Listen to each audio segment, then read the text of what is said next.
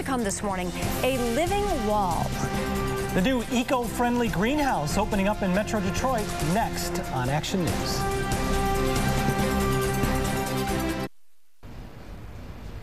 Welcome back at 6:13 now. A new specialty greenhouse in West Bloomfield is opening to the public today.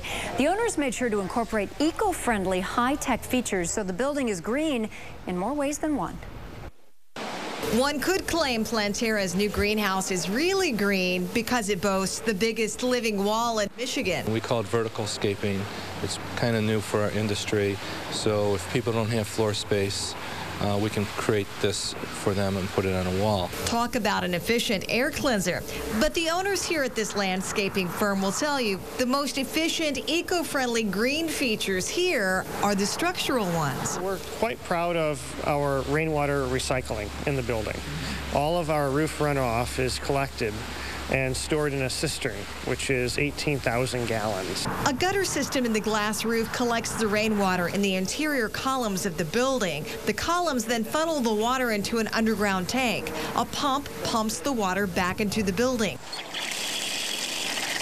Planterra also has its own weather station. The weather station is so powerful, it could probably control a small airport. Instead of an indoor thermostat, the weather station relays data, which controls the hot water heating, the automatic shade curtains, even the vents, all to keep the building operating most efficiently. Being in the old greenhouse for 27 years, I used to come in the middle of the night, open and close the vents due to weather changes.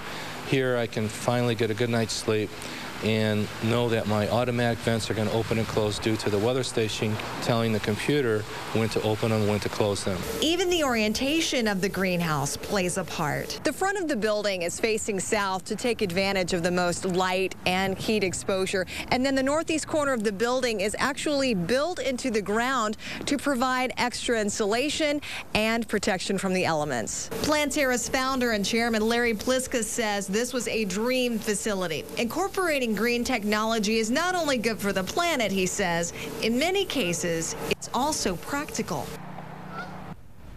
Pretty neat, isn't it? That was ALICIA Smith reporting. Planterra's new 23,000 square foot facility costs $3 million.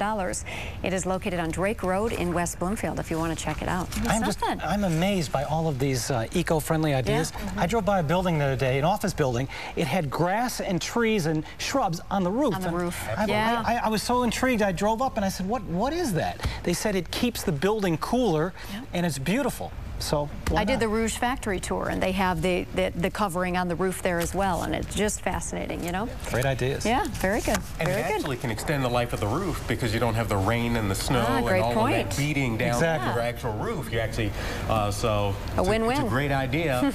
And, of course, it's good for the environment. And you can even get out and enjoy it, too. I've also seen them where you can actually sit out there and enjoy a little sunshine.